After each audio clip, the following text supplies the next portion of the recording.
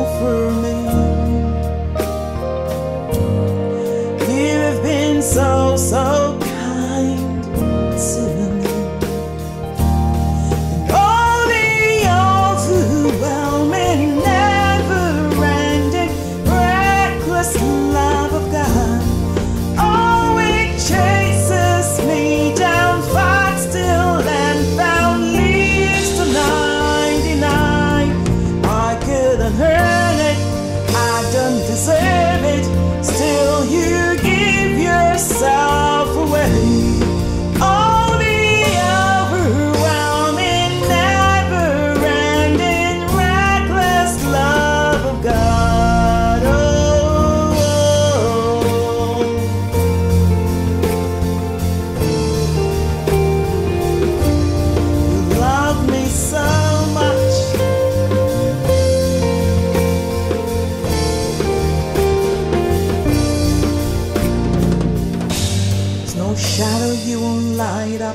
Mountain you won't climb up, coming after me.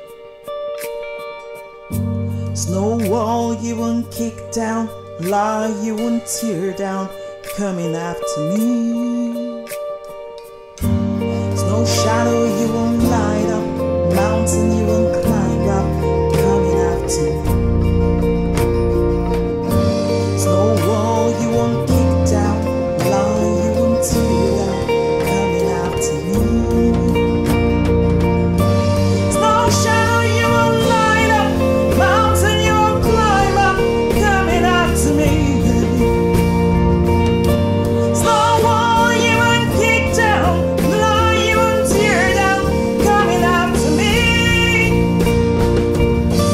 Snow shadow you won't light up, mountain you won't climb up, coming after me. Snow wall you won't kick down, lie you won't tear down, coming after me. Snow shadow you won't light up, mountain you won't climb up, coming after me. Snow wall you won't kick down, lie you won't tear down, coming after me. Oh, the overwhelming, never-ending, reckless love of God. Oh, it chases me down, but still and found, leaves to 99. I couldn't earn it, I don't deserve it, still you give yourself away.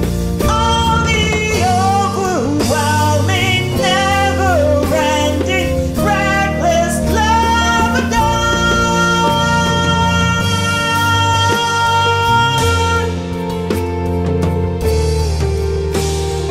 Reckless love of God. Thank you, Jesus.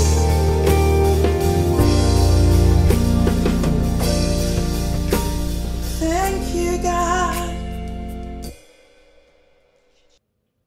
That was so wonderful and beautiful.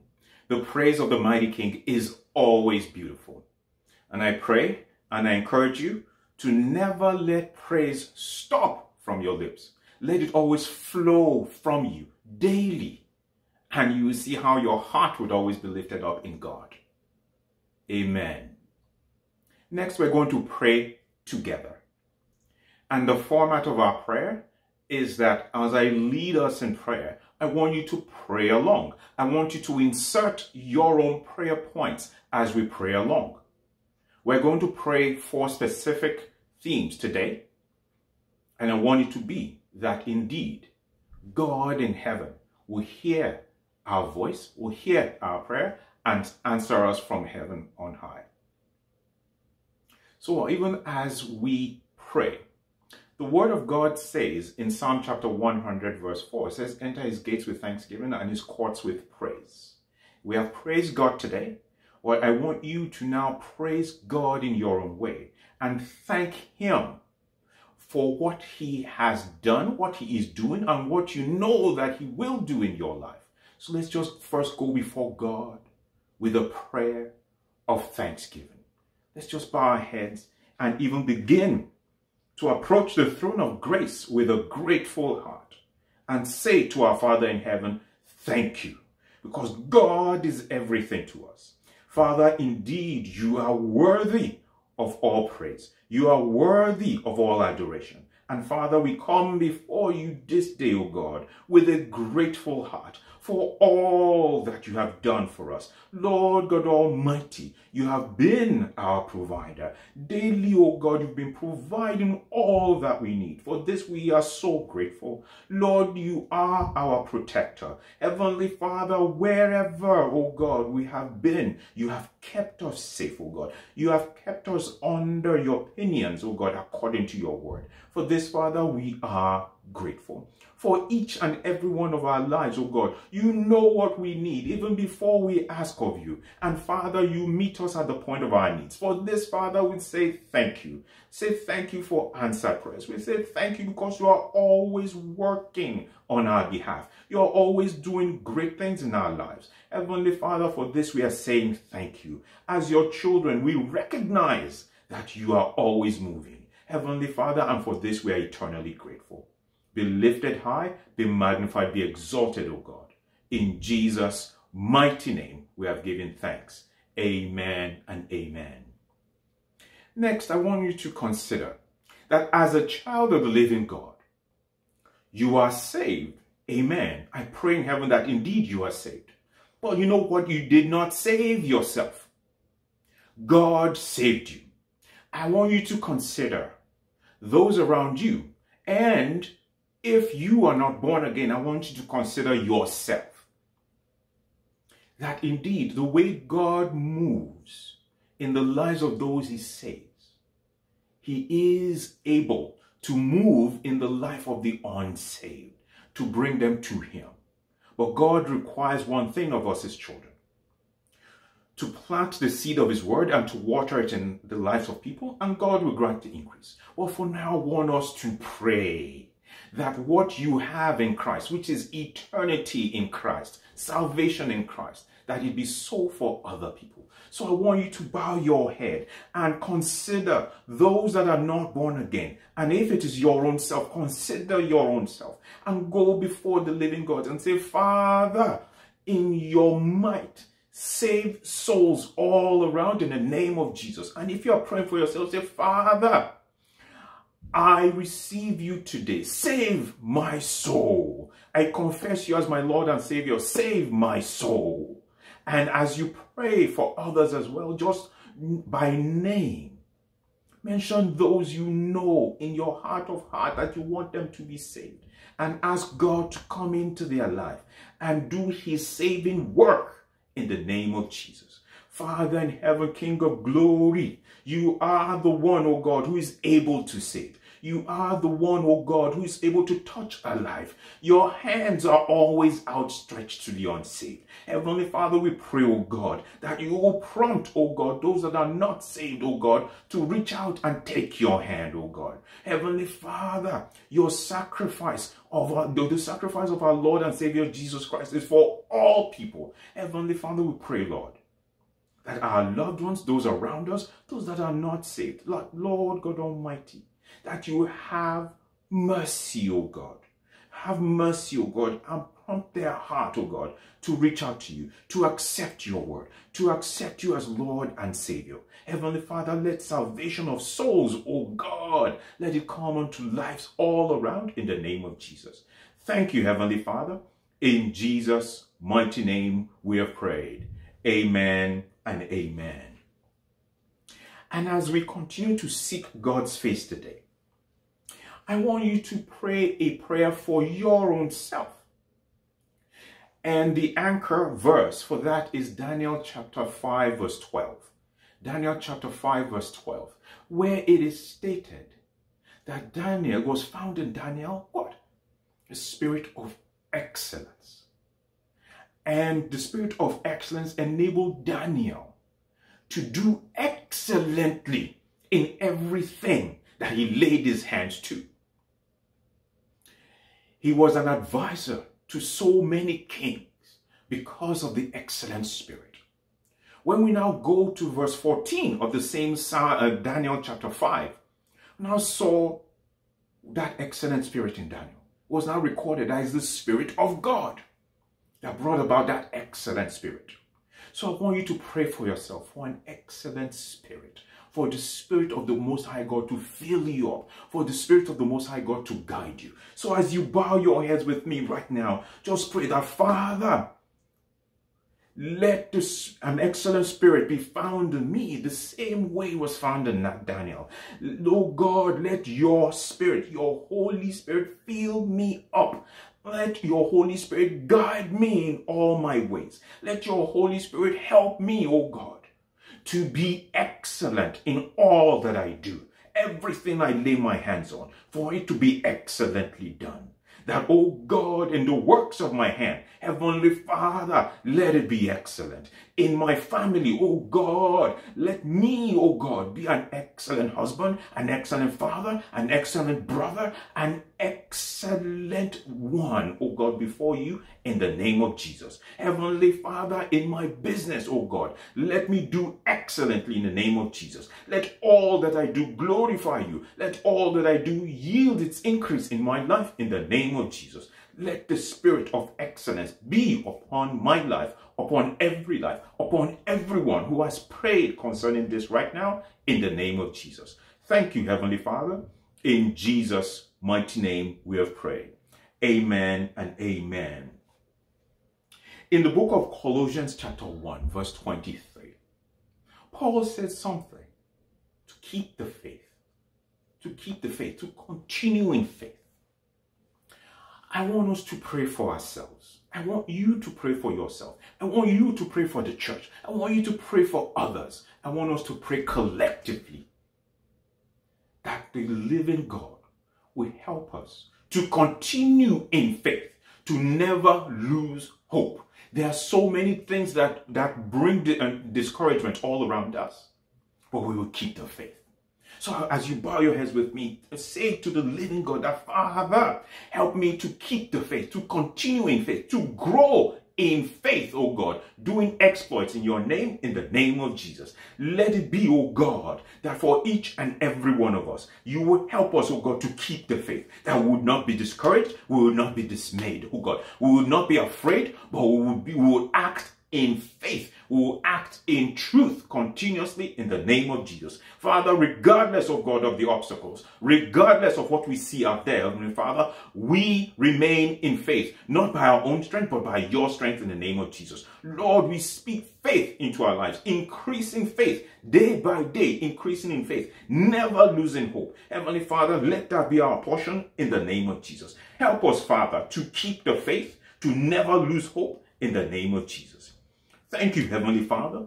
In Jesus' mighty name we have prayed. Amen and amen. In the book of John chapter 14, verse 27, our Lord and Savior said one thing. He said, my peace I give to you.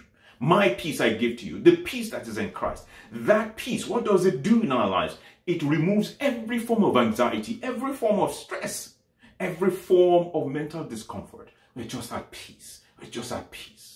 I want you to pray to the living God as you bow your heads with me right now and say, Father, you have given me your peace. Let your peace, oh God, be made manifest in me in the name of Jesus. Lord God Almighty, help me to overcome every form of anxiety, every form of stress, every form of worry, oh God. Lord God Almighty, let it never be my portion anymore in the name of Jesus. Let peace, oh God, the peace of Christ, oh God, be upon my very life continuously in the name of Jesus. Thank you, Heavenly Father. In Jesus' mighty name we have prayed.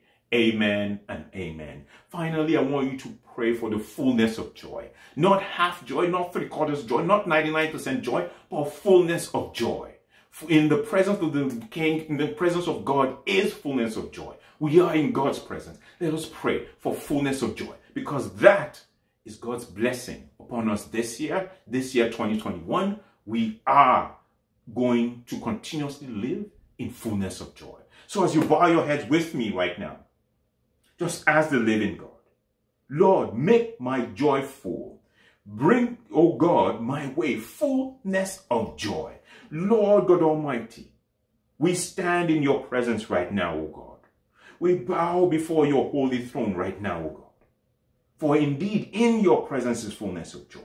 Father, help us, oh God, to have full joy in the name of Jesus. And Heavenly Father, let nothing steal our joy. Let nothing take our joy away in the name of Jesus. That we may live continuously in fullness of joy, all to the glory of your holy name.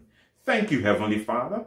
And Lord, we give you all the glory. We thank you, O God, for every prayer point we've raised right now before you. We thank you, O God, because we know you have heard us. And Lord, I specifically thank you for every prayer point that everyone out there has raised for themselves. Heavenly Father, we join our faith together right now that indeed it is so for everyone in the name of Jesus. Do that only you can do, O God. Lord God Almighty, lift us up, O God, even as you are lifted up. Be, O God, be magnified, be exalted. There is no one like you. You are the only living God. You are the one who was, who is, and is to come. You are the creator of all things. O God Almighty, there's no shadow of turning in you. You are full of righteousness. O God Almighty, you are God forever, and you are our Father. You are everything to us. We lift you high. We magnify you this day. We exalt you, O God.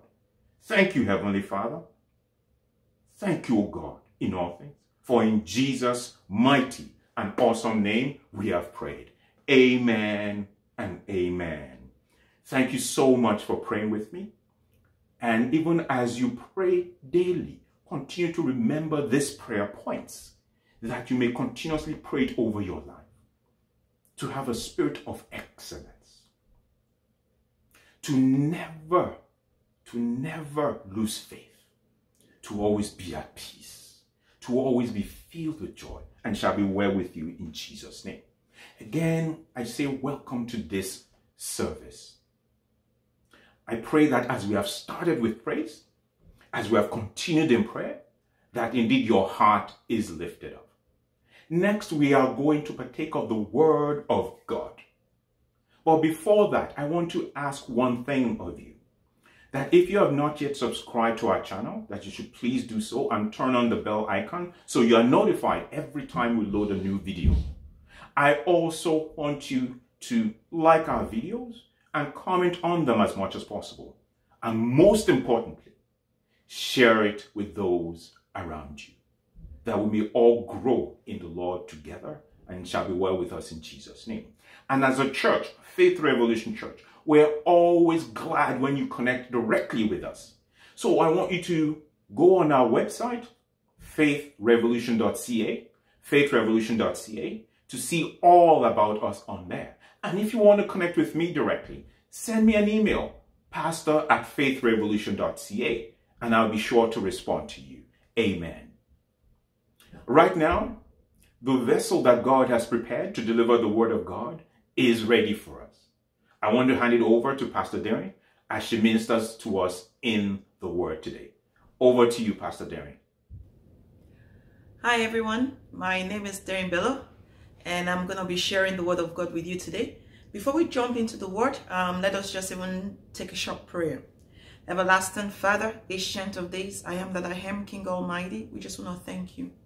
We ask that as we come before you to delve deep into your Word, we invite the Holy Spirit to be the teacher here, to speak, to counsel, to show us the mind of God, to reveal the truth of God even through His Word. Everlasting Father, let this Word be of impact in our lives. Let it be transformational to our circumstances, and that you alone might take all the glory. In the mighty name of Jesus, we've prayed. Amen. Thank you so much for joining me. This is part of a two-part series.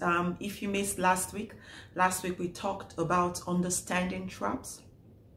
And we took our reading from Psalm 124. And this is the second part of the series, which is all around avoiding and deliverance from traps.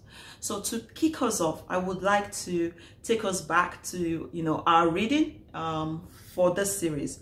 And I read from the Bible, from Psalm 124, verse 7. I read from the book of Psalms, chapter 124, verse 7. And I read, "Blessed be the Lord, who has not given us as prey to be torn by their teeth. We have escaped like a bird from the snare of the fowler. The trap is broken, and we have escaped. Our help is in the name of the Lord, who made heaven and earth." We also took a reading from Psalm 91, verse 3. And I read, "Surely he shall deliver you from the snare of the fowler." Before we jump into the second part of the series, I just want to do a very, very short recap of what we talked about last week. And we talked about really understanding traps, and we tried to delve into this whole essence of the snare of the fowler, understanding the persona of the fowler, and understanding the nature of snares. We also helped us understand that snares are the same thing as traps. We did a bit of what it means to be trapped. How the snare will be like an more of an old English type of definition, and in modern context now, you could basically interchange the word snare for traps. Then we also delved into like the characteristics and operations of snares.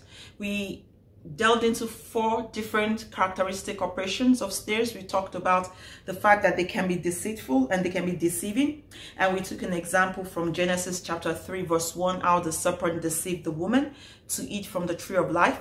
We also said it could be hidden and it could be concealed in its true nature, and we took an example from Joshua chapter 9 verse 3 about how the Gibeonites eat their true nature and camouflaged who they were as a way of getting Joshua to get into a contract and covenant with them.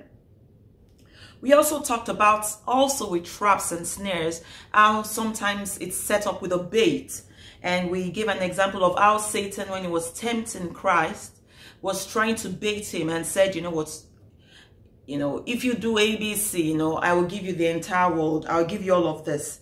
And that was in Matthew chapter 4. And I think we also talked about, finally, how snares and traps can be limiting.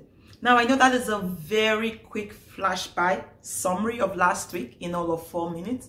But truly, if you wanna listen and if you wanna catch up on last week, I would invite you to check out the video avoiding understanding traps, which we've posted on our YouTube link. And while you're at it, please subscribe to the channel. Okay, now for today, like I said, we'll be delving into the second part of our teaching, which is really all around the avoiding and the deliverance. I think we did such a deep study of the understanding. So we're talking all about avoiding. Can traps and snares truly be avoided? I kind of think maybe.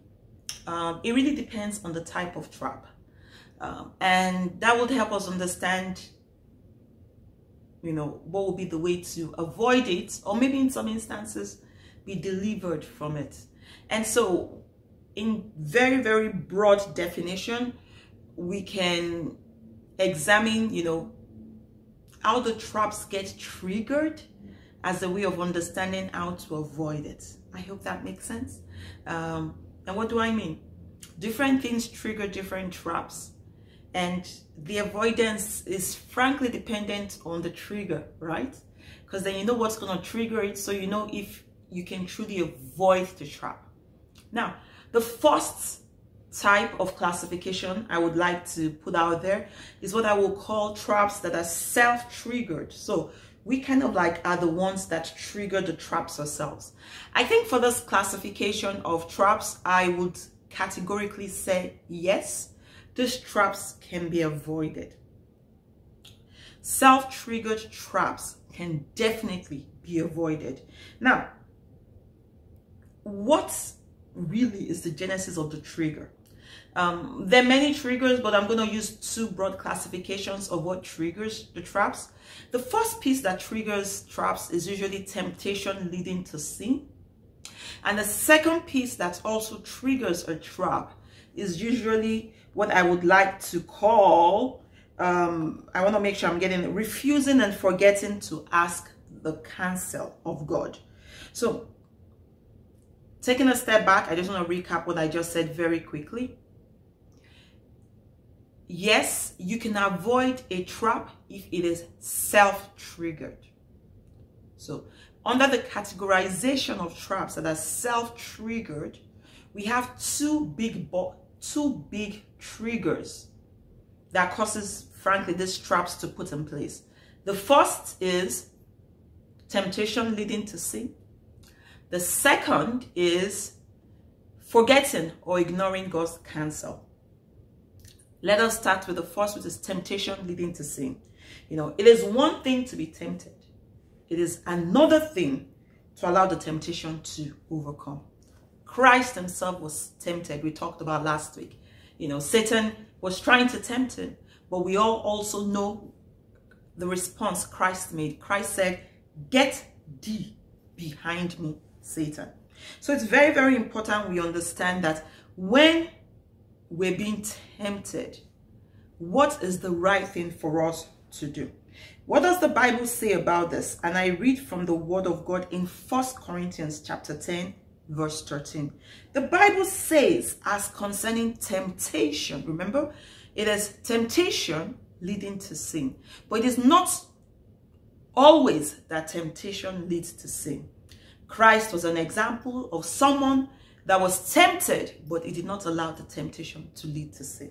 The Bible says, as concerning temptations, in 1 Corinthians chapter 10, verse 13, it says, "No temptation has overtaken you, except such as is common to man. But God is faithful. He will not allow you to be tempted beyond what you are able. But with temptation, he will also make the way of escape so that you may be able to bear it." Honest, this verse says it all. We all deal with temptation, but there is a promise from the word of God that God will not allow you and I to be tempted beyond what we are able. And that even in the midst of the temptation, he will make a way of escape that we may be able to bear it. So the first strategy for escaping traps that are particularly of a self-triggered type, is what I call the resist and the flee strategy. And we can see the resist and the flee strategy within God's word in 1 Corinthians 10:13. The assurance that for every temptation that comes your way, my way, we will not be tempted beyond what we're able, that is the resist, and it will make a way of escape, that is the flee. God has given us the grace to resist. God has given us a way of escape. Now, let us delve deeper into God's word and, show through examples on how do you truly, first of all, see the early warning signs of when this temptation is coming. And let us examine from individuals in the Bible what they did when they read the signals, okay? Now, I want to talk to two case studies. My first case study is a very popular one, and the minute I mention it, you're like, yeah, I get it. I can see everything link up now. It is the story of Joseph and Potiphar's wife, okay? And we can get the story from Genesis chapter 39 from verse 6, verse 23, okay? We know the story of Potiphar's wife. When Potiphar wasn't around, Potiphar's wife tried to lure Joseph into her bed, and the thing though is there were signs of an early indication of what Potiphar's wife was about to do. The Bible says in verse 7 of Genesis chapter 39, and I read, it says, "It came to pass that after these things, that the master's wife cast longing eyes on Joseph, and she said, 'Lie with me.'" Sorry, I'm a girl, so I had to kind of like giggle at the longing eyes. So, the girl's like giving him the eye, like, hey, check me out, all that piece, And of course, when, he started with the hi, and then she's like, "Come lie with me." The signal was there. Everything was there for Joseph to understand that, oh my gosh, I might be caught up in a compromising situation. And the word of God helps us understand that in Genesis chapter 39, if you read the story, that Joseph did not succumb to that longing eye. Joseph did not succumb to that direct invitation. Frankly, Joseph ran to the point that he let go of his coat and his jacket, and he fled. So you could see him resisting the longing eyes, and you could actually see him fleeing and running up, okay? That is a case of an example of someone, that is of old, someone that we see as an example, a man of God, from the Old Testament, Joseph, having to deal with temptation, resisting and fleeing it. And so therefore not falling into the trap of the enemy. we'll still come back to this story. The second case study, which I would like to share, we mentioned it last week, and it is the story of David and Bathsheba. And we can get that story in 2 Samuel chapter 11. And it's a very different story here. Now, the Bible helps us understand in verse 1, when the Bible was painting the story of that situation, you know, the exact what it says, the Bible says it was the time that kings were supposed to go to war. So that is the first piece, that you understand a case of the resist piece, that there was something that was a norm at that point in time, and the norm was kings were not supposed to be hanging out. They were supposed to be at war. Now, where was David? It was at the wrong place at the wrong time. Again, part of us understanding the resist and flee strategy is also ensuring that we resist finding ourselves in the wrong places at the wrong time. When you should be studying, you're maybe hanging out with peers that influence you negatively, you know, are making you do things you shouldn't do. Oh, take a glass of wine, take a shot, you know, throw down 5 shots, or smoke a joint. If I want to be very, very practical about this, within this normality of where we are right now, you know, the same also, even, you know, even with people that are not necessarily young or older people, you're in the wrong place at the wrong time when you should be home, maybe as a father with your kids, you know, but then you're going out with the boys at night, hanging out in places. David was doing exactly that. So already his ability to resist was compromised by the fact that he was in the wrong place at the wrong time. Remember, we're talking about how do we avoid the triggers, particularly in the area of temptation leading to sin, when we can be the ones triggering the trap ourselves. Making sure your ability to resist is also dependent on you, frankly, being in the right place at the right time and not being where God does not want you to be. Anyway, David was in the wrong place at the wrong time. The Bible puts it in this beautiful story. The Bible has a lot of beautiful stories. So I hope, you know, and I digress, I hope you're taking the time to really just, you know, even if it's simpler versions, message version that is simpler English, for you to just read these beautiful stories. But the story puts it this way, that, you know, the dude was walking around his palace. Hey, remember, it was the king at that point in time. He had this palace. He was walking on the roof of the palace, and I can imagine the roof gives you an amazing aerial view. And while walking on the roof of the palace, he saw a woman bathing. Now, the Bible doesn't say the details, but I don't take my bath, and I'm sure women don't take your baths, male or female. Nobody takes our baths with our clothes off. So obviously she was naked. And so he sees the girl. And the funny thing is, this is what he says. 2 Samuel 11:2. I gotta read this to you. It says, one evening, David got up from his bed, walked around on the roof of the palace. From the roof, saw a woman bathing. The woman was very beautiful. Now we're seeing early indications of the situation. Wrong place at the wrong time. He sees the woman. He says the woman is beautiful. We see Joseph has no thoughts about what the woman looks like. He just flees. David is in a different place right now. He is checking out the woman, and he is checking her out enough to be able to assess and say she is beautiful. I'm just being very pragmatic here and, you know, saying it exactly as it is, you know. Now, the second piece is, the woman was very beautiful. The next line say, and David sent someone to find out about her. The minute David checked her out, that she was beautiful, it means, first of all, his assessment of the situation was not on a resist. It was already taking a step to really absorb the circumstances. Now, the flee option flew out of the window the minute Dave told someone to find out about her. Like, at that, you know, you see Joseph fleeing, and you see David diving deep into the situation. And I just wanted to use those two stories to help you truly understand, you know what, the resist and the flee strategy when it comes to temptation leading to sin. I know it was examples of women, but I just wanted to help us understand that this is not just tied to examples, you know, with men resisting women. There are times also we fall into temptation leading to sin from other sources. The Bible helps us understand in 1 Timothy chapter 6 verse 9 to 10. 1 Timothy chapter 6 verse 9 to 10, and I read, it says, "But those who desire to be rich fall into temptation and a snare." You see, that's not an example with a woman. So this is those also desiring to be rich. "Fall into temptation and a snare, and into many foolish and harmful lusts, which drown men in destruction and perdition.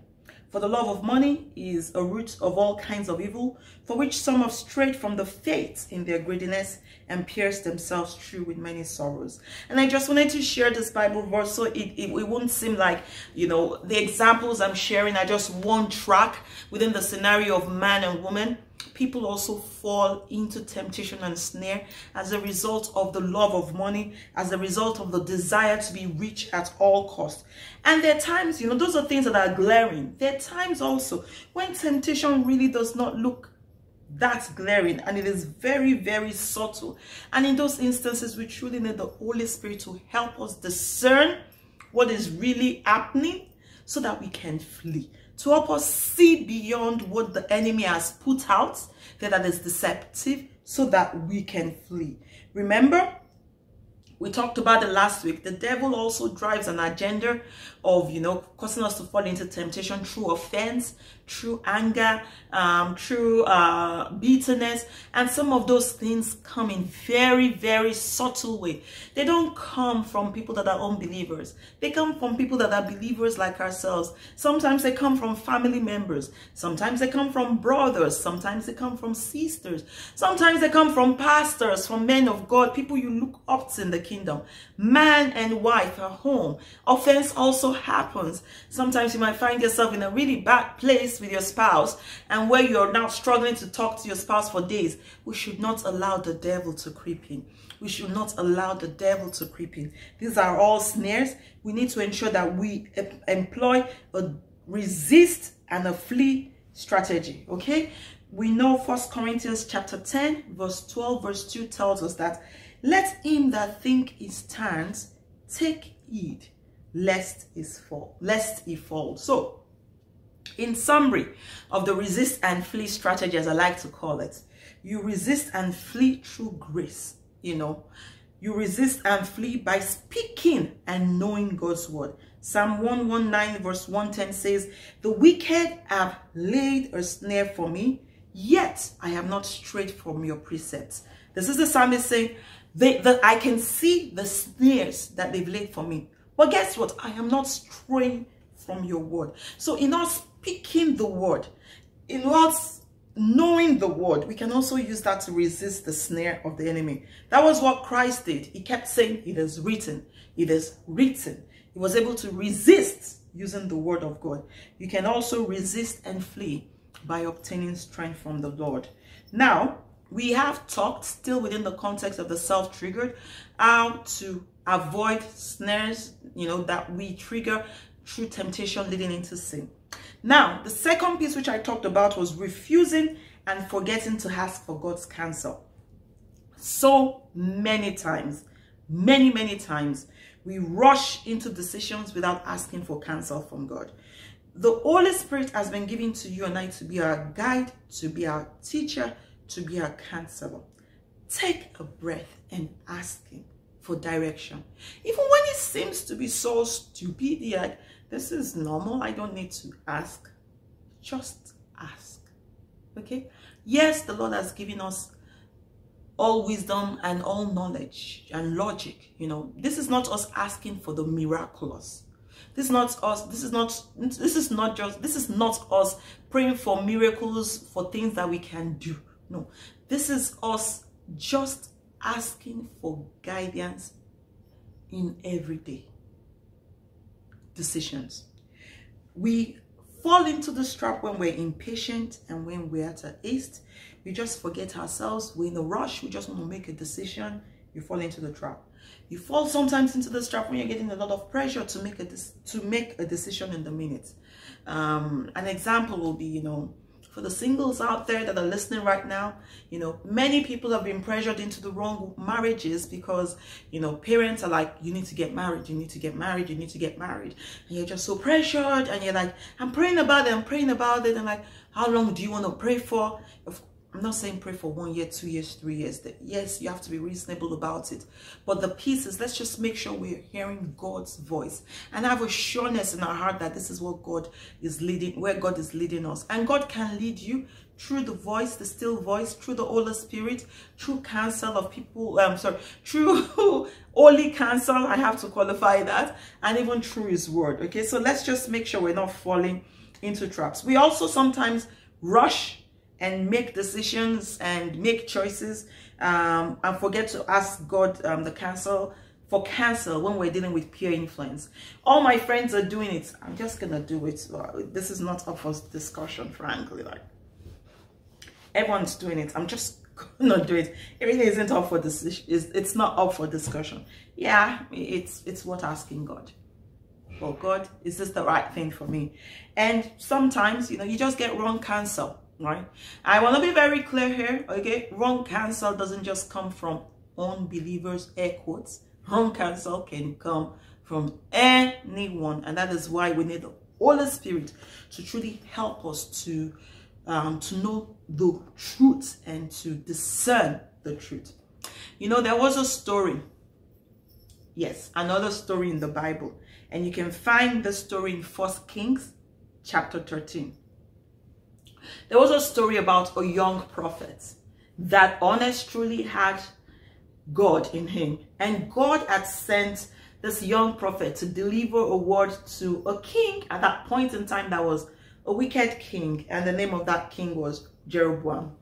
And God had also instructed this young prophet that the minute you give this word, don't look left, don't look right, don't go back, don't eat, just go the other way.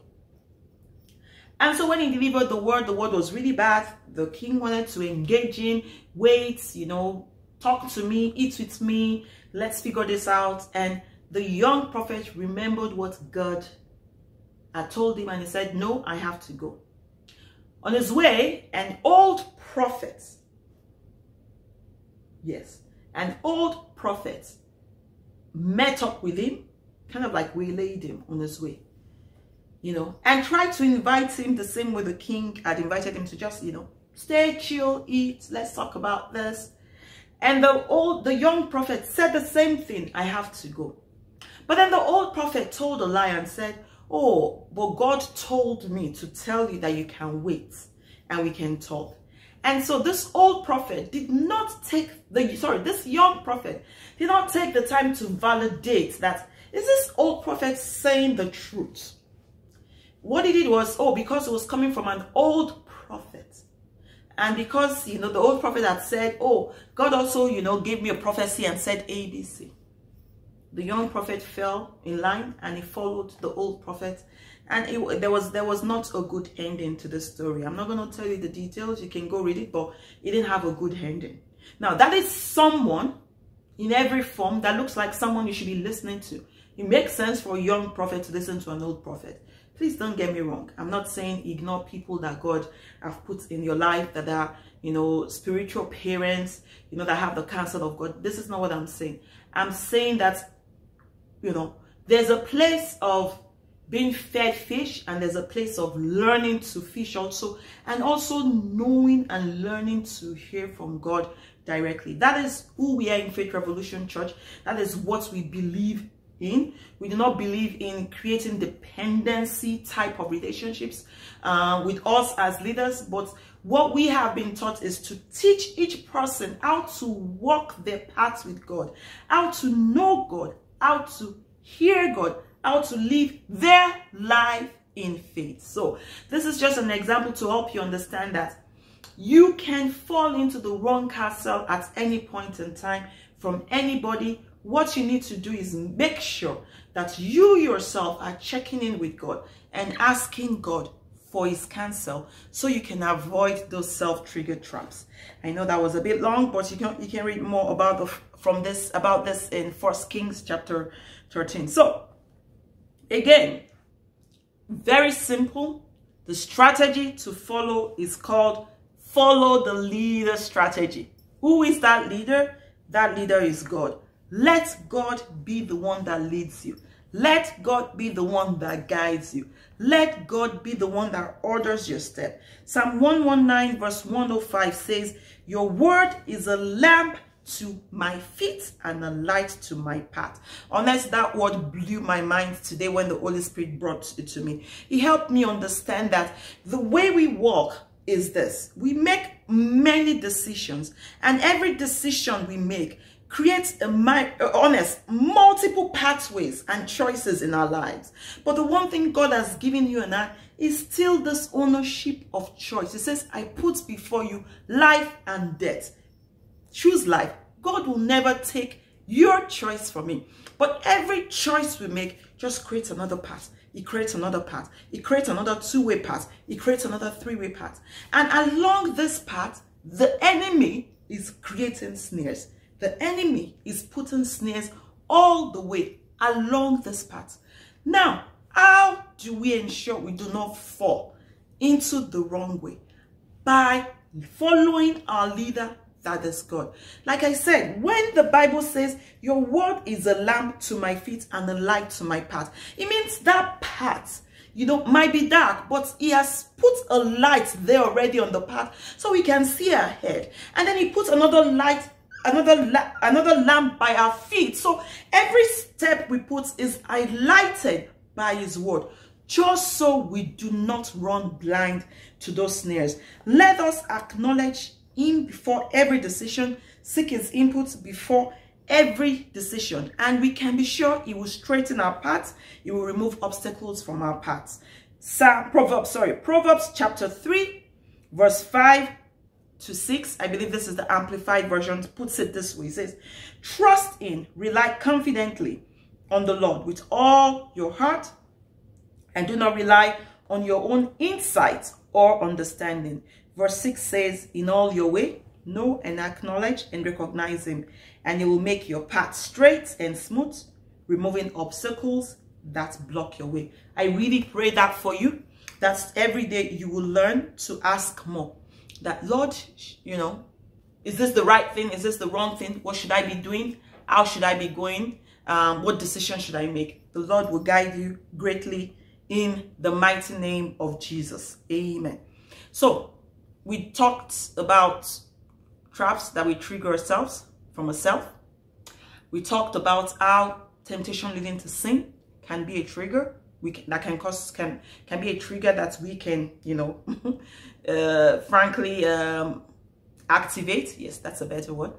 We also talked about refusing to ask or forgetting to ask for counsel for God can also, put us in places where we shouldn't be. Now,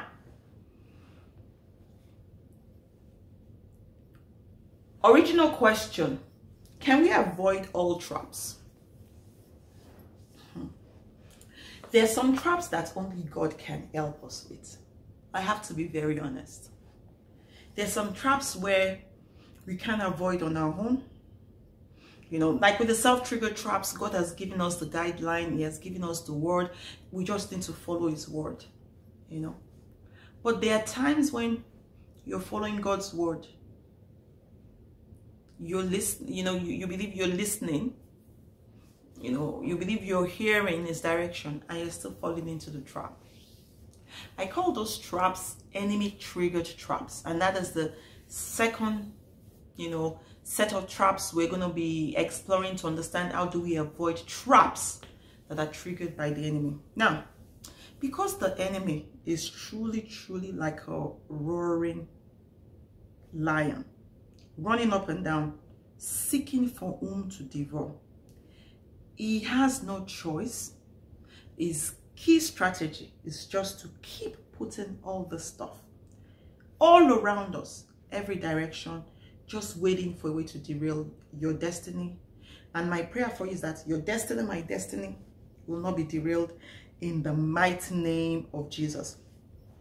He is not all powerful, people of God, and he's not all knowing. So he really needs to rely on dirty tactics and strategies. And because of that, traps are very heavy on his tool and his arsenal. And he is very aggressive in driving his agenda. He is very aggressive. The Bible tells us that we should not be ignorant of the devices of the enemy. For us to, we do not, let's put it this way, we do not empower him, but we are not ignorant of his devices. Okay, we should not get to a point where, you know, we're preaching, you know, oh, Satan, this type of message. No, because then we're according him with power that does not belong to him. No, but what we're hoping to do, I'm hoping to do over last sermon and this sermon, is helping us not be ignorant of his devices, because we get so caught up in ourselves and in the flesh. A lot of people have gotten to a point where they're pretty ignorant of the devices of the enemy. Okay, and because we can't see ahead, we talked about that, we're truly sometimes blind in defending ourselves. But remember, the battle is not yours.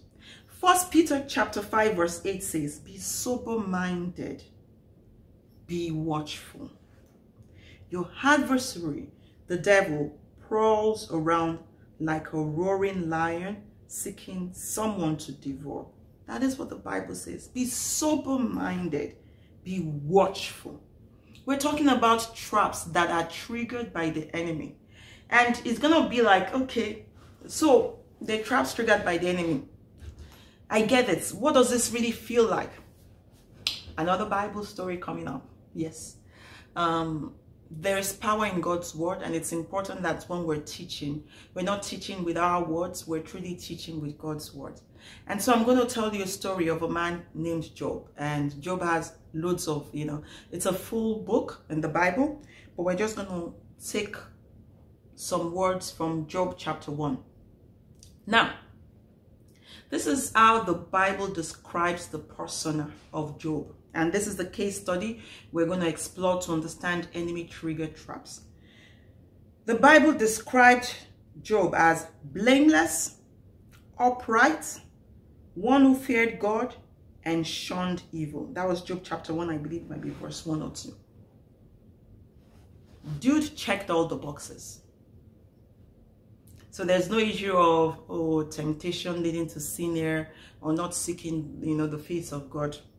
Job checked all the boxes. When the Bible was talking about him, he checked all the boxes on himself. And he, you know, the Bible even described him as a kind of father that would even proactively make sacrifices on behalf of all his kids, in case by error any one of his kids had even sinned against God. He truly was all about God. Now, in the same Job chapter 1, we now were painted a picture of Satan, and the words that we actually used was, it said Satan, after having roamed to and fro. See, again, exactly like we said, a roaring lion looking for whom to devour. So Satan, after having roamed to and fro, came before God. That was where the story was put. And frankly, chose to cast aspersions against Job's character. God was talking about Job, about how upright he was. And, you know, Satan was like, oh, it's because you cover him with a hedge. Take away the hedge, take away, you know, and you'll see if he will not sin against you. So Job was basically casting aspersions as a snare and as a trap against Job. And God showed that he had confidence in Job. And God basically said, you know, do what you want, just do not touch his life. See God again on the defense. Do not touch his life. And we know the story. Job lost everything. He lost his kids, he lost his home, he lost his property, he lost his servants, you know, and even in the depths, down there, at the bottom of the pit where he was there, his friends again came, well-meaning friends, air quotes, and started even giving him bad counsel. Curse God and die. Like, you've gotten to the real bottom of the pit. You should just let yourself die at this point in time. But we want to give God the glory that Job continued to seek God through his difficulties, did not fall prey to wrong counsel, and God restored everything plus extra to Job. Now, I want to make sure we understand why we're sharing the story. The whole essence of sharing the story is to paint a picture and to help you truly see by example that there are traps that is not really about you being holy. It's not really about you following God's word. You might be upright. You might be doing everything right. You might be serving God. You might be crossing your T's, dotting your I's, seeking your face. It's not really about of your righteousness or whatever. It was simply the enemy on the attack. Amen. And so because we're basically faced every day with all the snares and traps, we just need to understand that the God that we serve is a God that is all-powerful, is a God that is all-knowing. And so when the enemy is trying to put those traps in places for us, I want to say this. Do not ever forget that God is in control, and that even when the devil is trying to make moves against us, God can make everything work out according to his plan. And so shall it be for you in Jesus' name. So, when you're dealing with this kind of traps, how do you get delivered? It's very simple. I kept making reference to God, to God, to God through all this. What was it that Job had in his defense? Who did Job have in his corner? It was God. My question to you is, do you have God in your corner? The number one strategy to be delivered from snares that are driven from the pit of hell by the enemy is for you to have Christ as your personal Lord and Savior. Have you submitted to the authority of Jesus Christ? Is God in control of your life? Have you accepted him as Lord and Savior? Have you made Christ to be your choice? We go back to what God's word said in our Bible verse which we read. It says, blessed be the Lord blessed be the Lord. Now, who has not given us as prey to be torn by their teeth? Who was it that said to Satan and said, you cannot touch Job's life? It was God. The same way from this word, God alone is the one that can make the choice and say, I will not give this person as prey to the teeth of the enemy. My prayer is that the Lord will stand for you and fight for you in the mighty name of Jesus. That verse in Psalm 124 says, we have escaped like a bird from the snare of the fowler. The trap is broken. We have escaped. Our help is in the name of the Lord. What does God do? Like I said, he will not give you a prey. It's the one that even if you found yourself trapped as a result of sin, as a result of even with your own hands, is the only one that can break the trap. And is the only one that can provide an escape. But for you to tap into this, you really have to accept Jesus Christ as your Lord and your personal Savior. That is the number one strategy for deliverance against the snares of the enemies, particularly those that have been put in place by the enemy and are not triggered by our own actions. The other thing I want to also help you see that, okay, I have accepted Jesus Christ as my enemy, as my Lord and Savior. How do I get delivered also from enemy triggered traps? Proactively through prayer. Yes, proactively through prayer. You know, if you examine the blueprints that Christ gave to us for prayers, within everything we've learned, you know, I went back and the Holy Spirit just said, oh, go look at the blueprints Christ gave as prayer. And I was like, what? Ooh, wow. God loves you and I so much. This is what he says. Matthew 6:9 says, in this way you should pray. Matthew 6:13 says, do not lead us into temptation, but deliver us from the evil one. You can see already that the blueprint says there's a need for proactive prayers against temptation and towards the deliverance from the devices and the traps of the enemy. Proactively praying is very, very important. Now, I need to round up because I am so out of time. Psalm 91 verse 3 starts with the word surely. Surely he shall deliver you from the snare of the fowler. Remember, I told you that we are not about pumping brakes on the Satan. He is not powerful, guys. God is the one that is all powerful. I'm going to repeat that till, if possible, I'm blue in the face. There is a surely, and with the word surely is an assurance and a confidence. That is the confidence you and I have as children of the Most High. There is a calmness and there's a hope in our spirit because of God's word that says, surely he will deliver us. I want you to have that confidence in God's word, that there's an inherent promise that Christ has made to you and I as his children, that he will not forsake us, he will not leave us. The same shepherd, you know, when he was leaving us, says that I have not lost any that you have given to me, is the same shepherd that is working desperately to ensure that he does not lose any one of us to the snares or the traps of the enemy. The Bible says right now he is at the side of the Father, Christ in his person, interceding for you and I. Even as we are proactively praying for ourselves, Christ is also interceding for you and I. Stand assured and have that confidence that the Lord everlasting is for you. He is not against. His word is true. He says, surely he shall deliver you from the snare of the fowler. I pray for you as I round up today that King Almighty, Ancient of Days, you will grant us strength. You will give us grace, Father Lord. You will give us knowledge of your word, that we might be able to jump and pass over every snare in our way. That King Almighty, that you will help us know that you are there fighting our battles for us. That you are there making a way where there seems to be no way. That you are there ordering our steps aright so we will not fall into the trap of the enemy.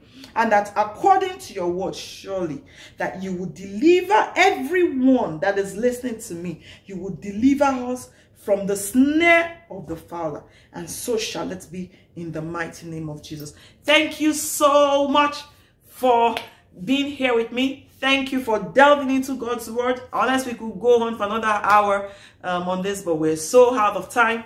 But thank you so much. I hope you're super blessed. I hope you're super encouraged. And I hope you have a bounce in your steps after this. A confidence knowing that surely God will deliver you. Take care of yourselves and have an amazing day. Amen and amen.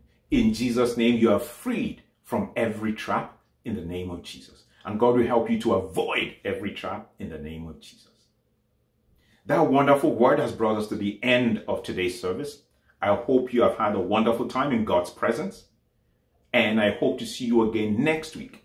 But before we close, or as we close, as always, we bless ourselves with the words of 2 Corinthians chapter 13 verse 14 and Psalm 23 verse 6. Let's read that together as we have it on the screen. The grace of the Lord Jesus Christ and the love of God and the communion of the Holy Spirit be with you all. Amen. Surely goodness and mercy shall follow you all the days of your life, and you will dwell in the house of the Lord forever and ever. Amen. Remain blessed in Jesus' name, and I'll see you next week. Bye-bye.